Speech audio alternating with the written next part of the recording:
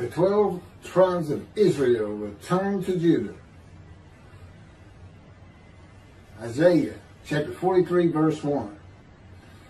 But now, thus said the Lord, who created you, O Jacob, who formed you, O Israel? Fear not, for I will redeem you. I have singled you out by name. You are mine. Fear not, for I am with you. I will bring your folk from the east, will gather you out of the west. I will say to the north, give back, and to the south, do not withhold.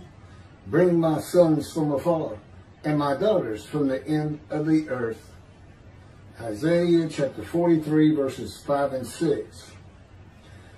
Thus said the Lord, your Redeemer, the Holy One of Israel. For your sake I send to Babylon. I will bring down all her bars, and the Chaldeans shall raise their voice in lamentation.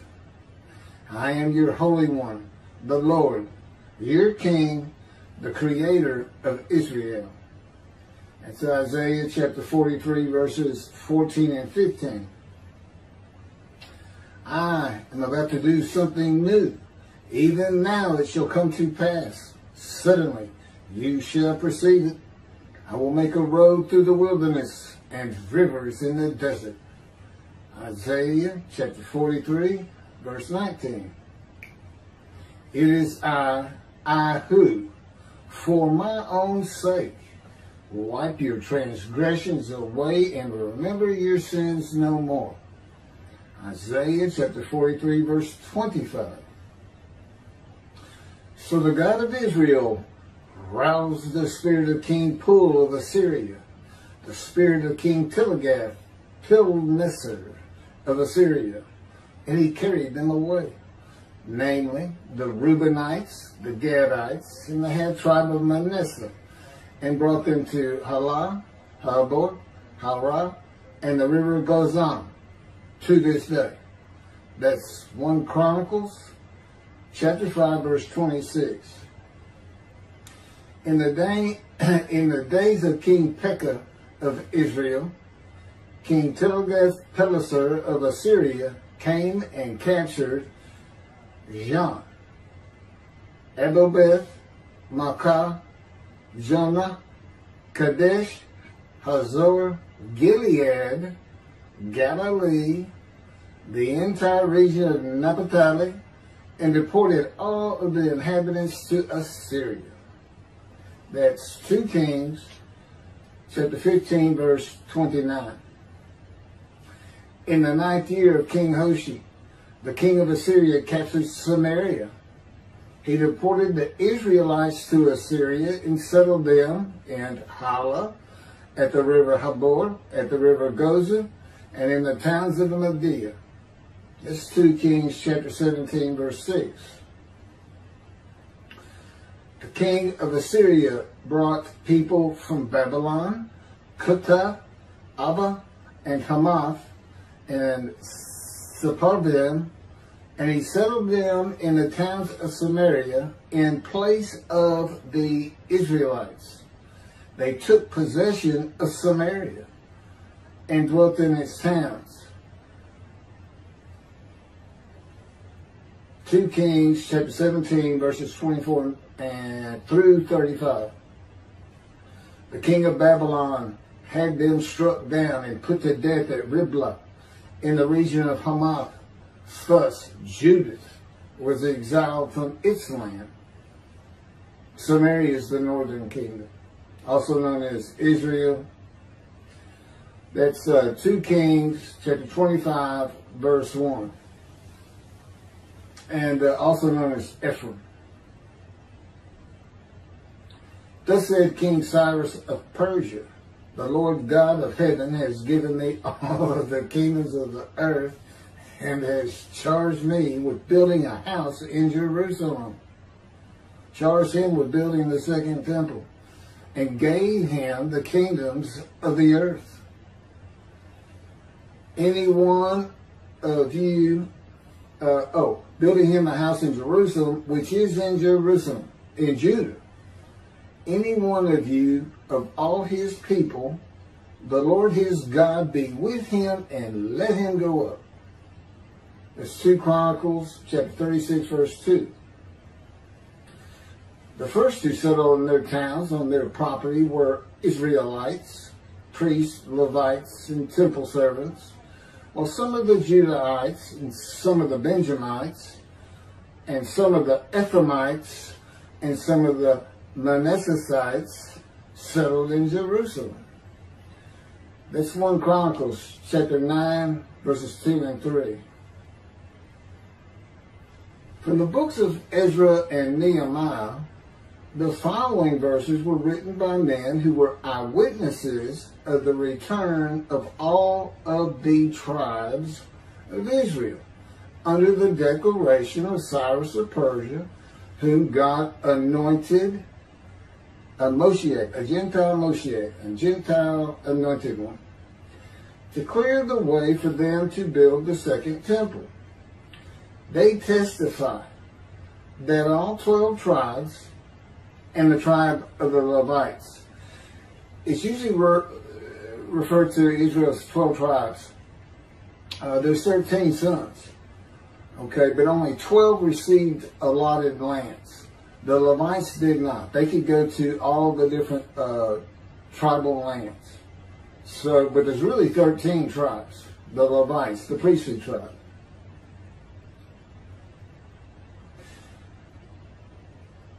They testified that all 12 tribes in the tribe of the Levites returned to the lands of Judah and the lands of Benjamin. The lands of the Kingdom of Samaria were inhabited by imported Gentiles. That's what all that was I was reading before. That's the defeat of the northern kingdom and the importation of Gentiles. When the 7th month arrived, this is Ezra chapter 3, verse 1. When the 7th month arrived, the Israelites being settled in their towns in Judah, everybody who came back, remnants of all 13 tribes, defeated the northern kingdom by Assyria and the southern kingdom, Judah, by Babylon, who had was always at war with the Chaldeans. Babylon went back and forth. And that's why there's a reference in that prophecy of going to Babylon, and the Chaldeans shall raise their lamentations. They even lived amongst each other. I mean, you could call them the Chaldean exiles, but basically I refer to them as Assyrian, Babylonian exiles. For that matter, you could say Chaldeans, Assyrian, Chaldean, Babylon, Persian exiles, because it was Persia when they were finally allowed to leave. And my understanding is not all left. Just those that wanted to. And they were sent to Jerusalem. But there was nobody in the towns of Judah, for the most part. And the remnants of each of the tribes had to select their own property. How they did it, Scripture doesn't tell us. But we know they settled in their own towns. And that would be including, there was a mention of, carry forward. So, with that backdrop, Ezra. When the 7th month arrived, the Israelites being settled in their towns, the entire people assembled as one man in Jerusalem. Israelites. Okay, it is said, and it's taught in Judaism, and I don't know where it began, it's in the Talmud, but it in all likelihood began before that, before the Talmud. It's a story that made it into the Talmud, I should say. I've only got 2 theories of why, because it's so wrong. This is the Israelites. This isn't naming 2 tribes that settled in the towns of Judah and Benjamin. This is the Israelites. And they gather as one man. They gathered as one man before this at Orb. And as one man, they agreed to be the chosen people of God and abide all of the teachings of Moses given to him by God of his laws and commandments and rules.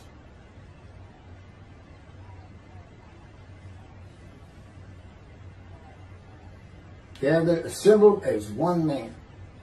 That's where the whole concept of naming the matriarch Jacob.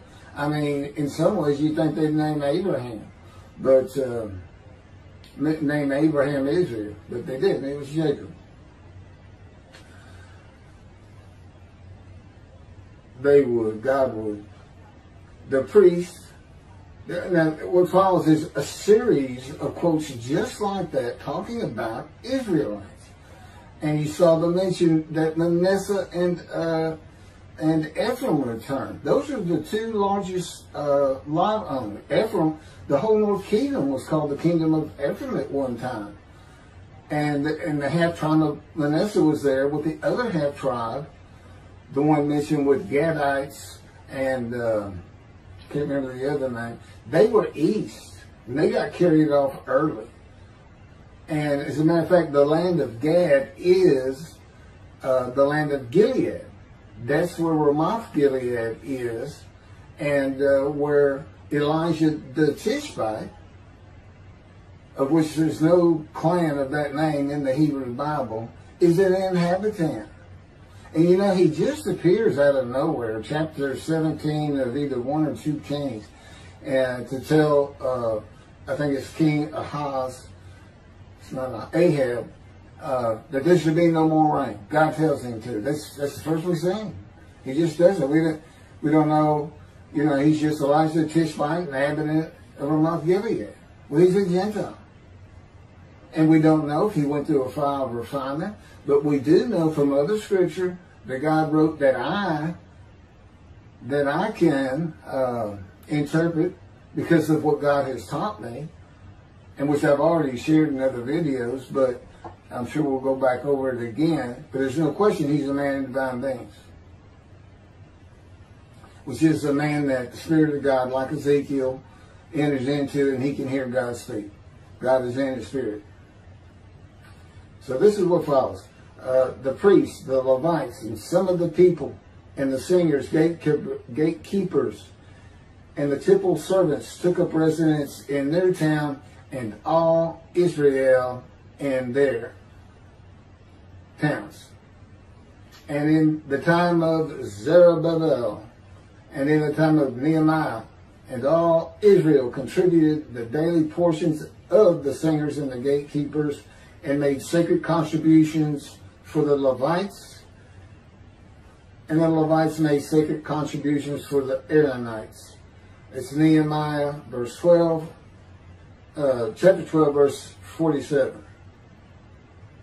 Again, they're saying all of the Israelites. Everybody had to make this contribution.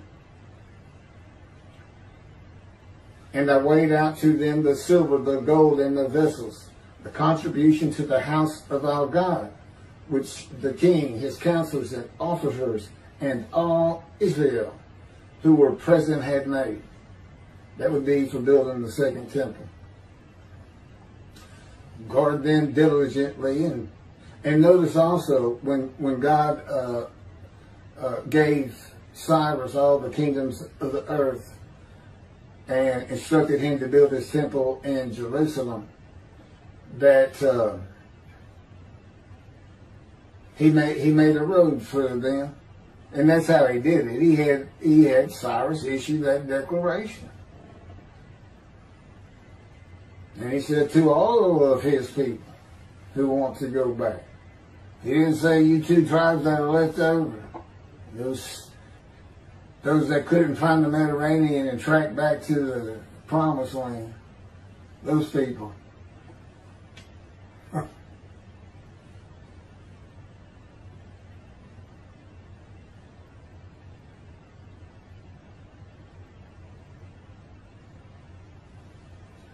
When this was over, the officer approached me saying, the people of Israel and the priests and Levites have not separated themselves from the peoples of the land whose abhorrent practices are like those of the Canaanites, the Hittites, the Perizzites, the Jebusites, the Ammonites, the Moabites, the Egyptians, and the Amorites. That's all the people who are still there. You know, the tribes almost for every lot. They never completely cleared their lots of the people who were there. Either that or the practices of all these peoples, all these tribes were still there. I don't know the practices. So Ezra at once put the officers of the priests and the Levites and all Israel under oath to act accordingly, and they took the oath. All Israel. Let your ear be attentive and your eyes open to receive the prayer of your servant that I am praying to you now, day and night, on behalf of the Israelites, your servants, confessing the sins that we Israelites have committed against you, sins that I and my father's house have committed. That's Nehemiah, chapter 1, verse 6. I think I got one more from Nehemiah, then I have some commentary. When Sanballat the Horonite and Tobiah the Ammonite servant heard, it displeased him greatly that someone had come intent on improving the condition of the Israelites. Nehemiah chapter 2 verse 10. The whole community that returned from the captivity made booths and dwelt in the booths. The Israelites had not done so from the days of Joshua son of Nun to that day. And there was very great rejoicing. The Israelites had not been in booths since. Now all the Israelites were doing it again. Not two tribes. The Israelites. The people Israel. As one.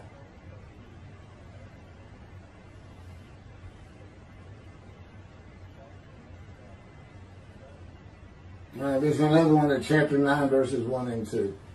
Okay, recapping all of that. The tribes of Reuben, Gad, and the half-tribe of Manasseh, and the northern kingdom of Samaria were deported northwest of Babylon. You know, the river Gozan, Habath, and all this. It's northwest of Babylon, which is Iraq. And to the towns of Media, that's Iran. And the kingdom of Judah was deported to Babylon, which is also Iraq. Jerusalem is within the lands of Benjamin, which lands are considered part of the kingdom of Judah, since that is where the kings of Judah ruled from. That is why there's an emphasis on the Judahites and Benjamites in the accounts of the return of the remnant of the 12 tribes of Israel to the lands of Judah and Benjamin.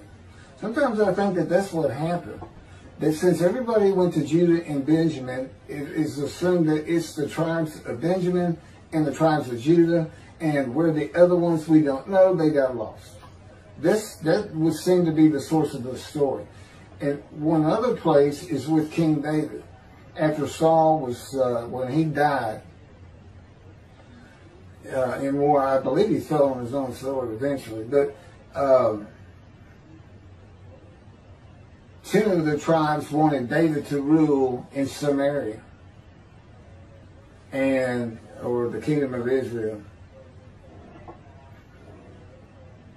And but 2 tribes wanted. I don't even think they actually say which 10 and which 2. But he goes to Judah to rule. So there was another place where you got 10 and 2. But again, there's 13 sons. The Levites could vote on a king. I mean, they just didn't have a lot of land. It's the 13 tribes.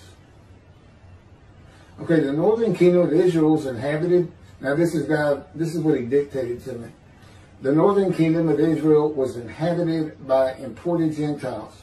All of Israel had returned together to Jerusalem and Judah, mindful of all the imported Gentiles in the kingdom of Israel. Many of whom tried to stop the building of the second temple. When the 7th month arrived, the Israelites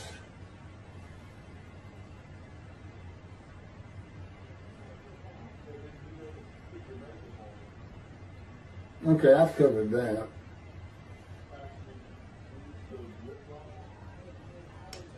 Okay, it is said in writings by sages and rabbis that 10 of the 12 tribes of Israel became lost and did not return to Judah to build a second temple.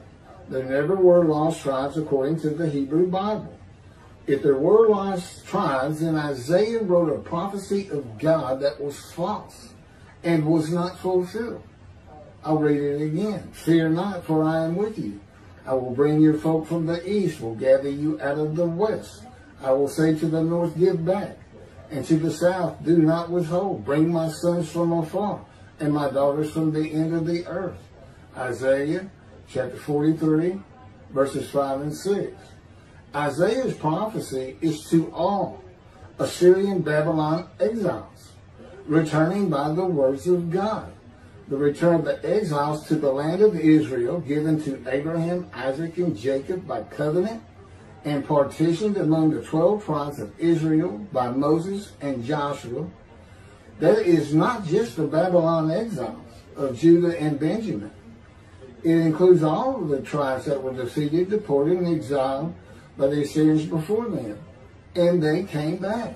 As I mentioned, not all of them, but those God called them. He made a prophecy. He appointed somebody to release them that had them in exile. I don't know. I mean, I guess that means they weren't allowed to leave and in a sense were slaves. I've never seen that term used. But that's what that particular prophecy is about. I know there's an ingathering prophecy, but it's going to be the same. It's you know, all of those who want to come back. And as I've mentioned, my very presence with God with me for those that believe, it's going to bring plenty of people back to Israel. But you're always going to have people, particularly here in America, that just grew up here. It's all they know. And they have no plans on leaving their jobs and the places that they grew up and lived and go to Israel. It's just not going to happen like so many of these things that, you know, that are in the Bible. You really got to think about them and make them, you know, bring it into reality. There's 10 lost tribes. Really? Well, where's your big account on that? The only account you're going to find on that is in the Talmud from stories.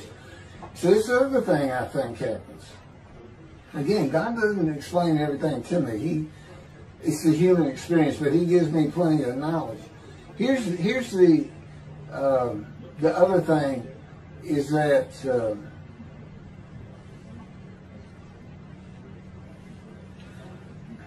I'll get to that later.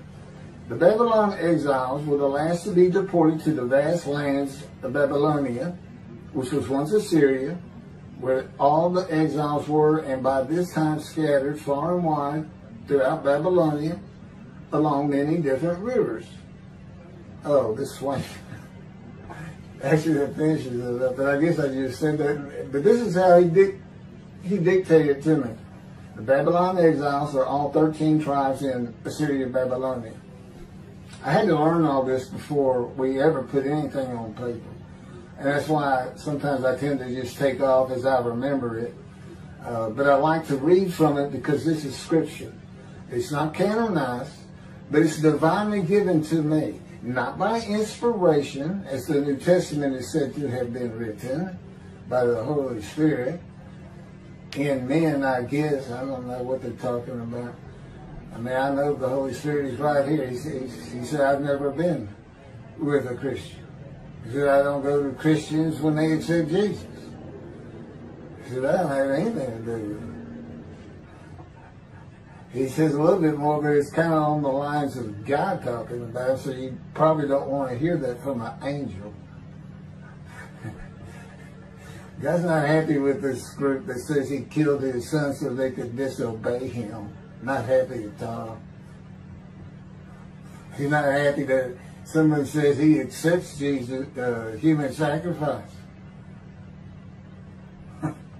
Oh, that He performs human sacrifice. Now you might want to go learn up on the deities of the Mayans. People, I was surprised. You know, they were still around in the 1600s. The Spaniards put an end to that culture and society, which is, you know, again, it's something for people like Jews for Judaism to know. You're still here.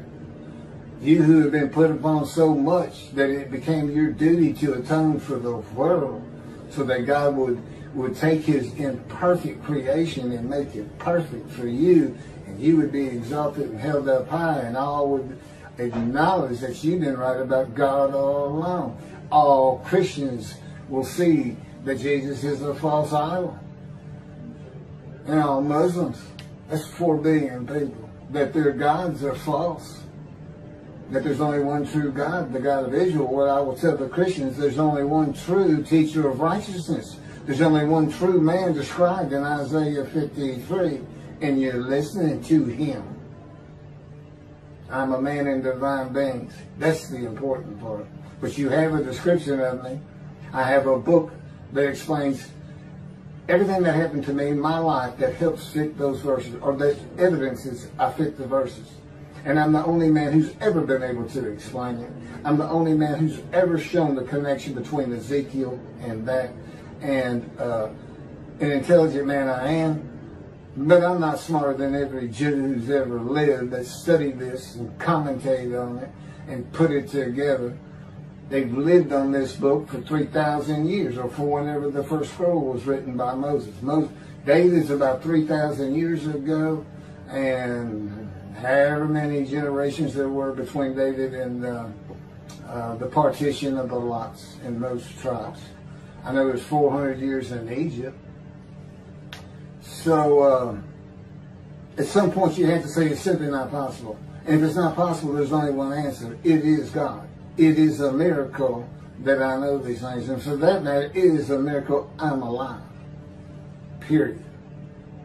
I offer myself for guilt. I received long life. I was told I had about a month or so to live 20 years ago, and I've not seen a doctor since.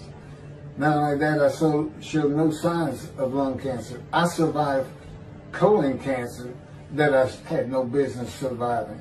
It was so advanced by the time I got treatment. So I had that one other thing on attending to, I thought.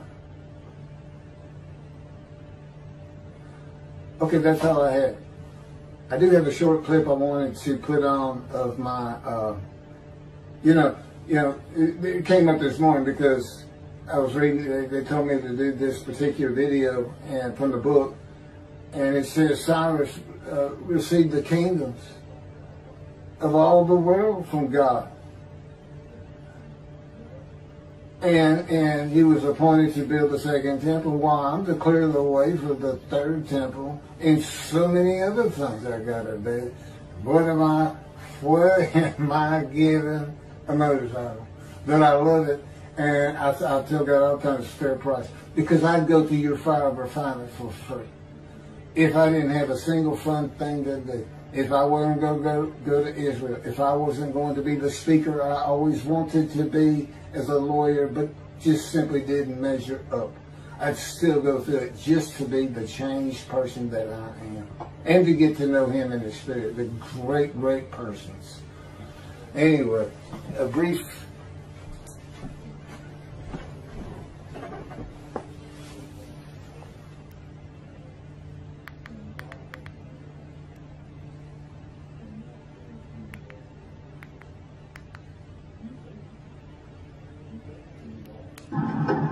All right, this video is right here is for those naysayers that think that an Indian scout is a slouch.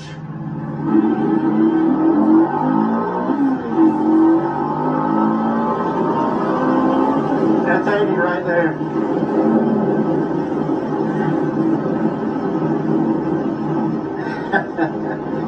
That's all I got. I can tell you one thing, this fight loves